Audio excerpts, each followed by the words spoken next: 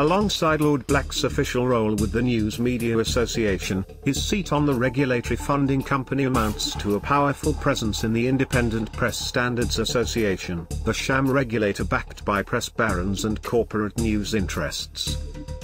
It demonstrates perfectly how IPSO was designed to provide public relations cover for the press, rather than as a regulator.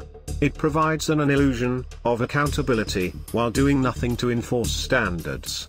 In Part 3 of his special report on the powerful but little-known instruments of billionaire press power, media policy expert Nathan Sparks looks at the news executives and politicians who lead the corporate press in the UK, and control the conversation on freedom of speech and the public interest, while attacking and undermining independent journalism.